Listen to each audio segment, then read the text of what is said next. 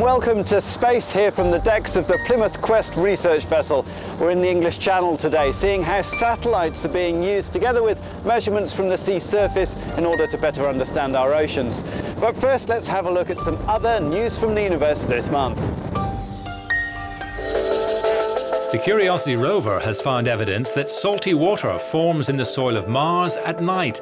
However, the planet is still considered far too hostile for life to exist there now. Rosetta scientists say Philae found no evidence of a magnetic field on Comet 67P, a result which rules out one of the leading theories into planet formation. American space firm ULA has unveiled plans for its new Vulcan rocket. It will use American-built engines rather than the Russian ones used on previous launches. To our main story now. And the oceans cover 70% of the Earth's surface, but how much do we really know about them? Plymouth, one of England's historic port cities, a place from which sailors, soldiers and scientists have set off to sea for centuries. Today is no different, as a team from Plymouth Marine Laboratory head to their regular monitoring station in the English Channel. Today we're going out, we're going to collect the water samples, use some of our electronic sensors and really test the ecosystem, measure the water column and see what's going on at the station. Among those on board is Spanish scientist Victor Martinez Vicente, a specialist in combining data from satellites in space with data from the sea surface. Where we collect water samples from a particular depth and we transfer them into these sample bottles that we take to the lab. These samples are precious to oceanographers as they give crucial real-life information and then build up a bigger picture of how our oceans are evolving. It's a joined-up approach, so we use the in-situ sampling to get a true idea of what's going on in the environment, to measure the interactions between all the different parameters, chemical, physical and biological. We then bring them and we can relate them to what the satellite's seeing. Today's samples will be studied for colour, because it's that which tells the researchers about phytoplankton, microscopic algae that are the base of the ocean food chain and produce half the oxygen on planet Earth. Victor's results will then be used to improve the accuracy of satellite data. So in this little vial you get the order of thousands of small cells, phytoplankton, which do photosynthesis, as well as bacteria and other particles as well. And you can detect this using laboratory measurements that count each of the occurring cells in it. And one of the reasons why we're doing this is to match what the satellite sees with what there is in the water. Later this year, this satellite, ESA's Sentinel-3, will join the fleet of Earth observers already in orbit. It's part of Europe's Copernicus program and heralds a new era in ocean observation by offering an uninterrupted flow of data from its speedy polar orbit. When you go across an ocean from North Pole to South Pole with a satellite, it takes 50 minutes, and 50 minutes to complete the circle. Given that it does 14 orbits a day, you have global coverage in practically one day. You'd need almost a year to do that on a boat. Il faudrait peut-être un an pour faire ça en bateau. We've long known that oceans dominate life on our planet and govern our weather and climate. But now, with the eyes of satellites, we can really get a planet-scale view of what is happening. Depuis l'espace, on mesure à distance. From space, we measure physical parameters like temperature, salinity.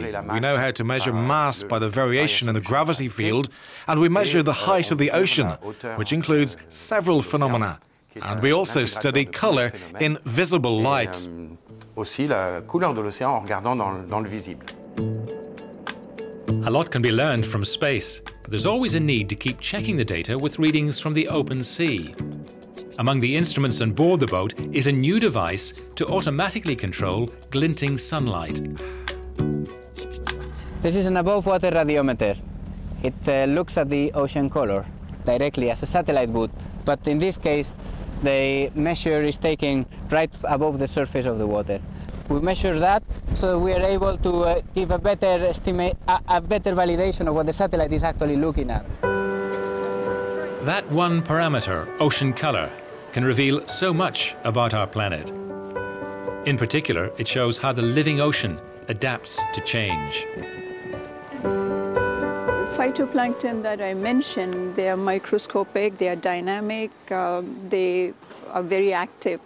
So you can think of them as the ocean analog of the canary in the coal mine. They will respond very, very rapidly to any change. The satellite revolution in oceanography means each parameter can be monitored, mapped, and modeled on a global scale. So researchers can begin to look for trends and signs of interaction between ocean color, sea level, surface height, and temperature.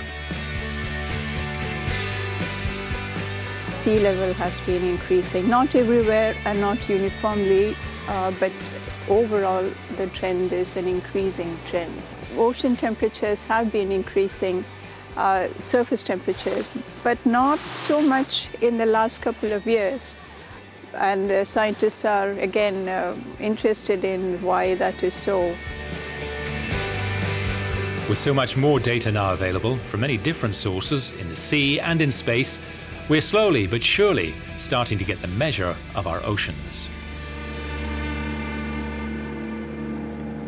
We're in a period now where the information we're getting back from the oceans is so significant. We have the satellite remote sensing, we have observatories and in-situ monitoring, we have large autonomous systems out in the ocean all the time. We know far more than we ever have done because of technology, and once we understand that, we can then start looking into the future to see how things might change, how the environment might adapt to a changing environment.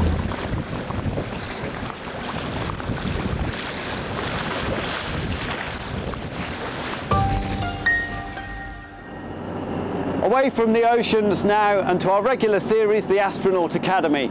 And Thomas Pesquet explains to us how you get fit for space. 0.06 range range. Target is known. Hello, my name is André Rosenberger. I'm the fitness coach for Thomas. I'm feeling great. This is just a warm-up.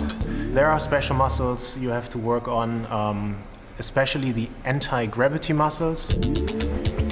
So for our strength training, for example, we focus on the leg muscles and on the back muscles. Do we have enough sweat? Yes. Yeah, is it dripping on the bike? We want to gain muscle or maintain actually muscle mass and bone mass. After 6 months in space, you lose some body mass, you lose some bone mass, you lose some balance. So you're not in a great shape when you come back. So if you start from here, then you might end up here. If you start from here, you're gonna end up way below. And that's the whole point of training for space. That's it for now. Next month, we see what's happening with the latest missions to Mars. See you then.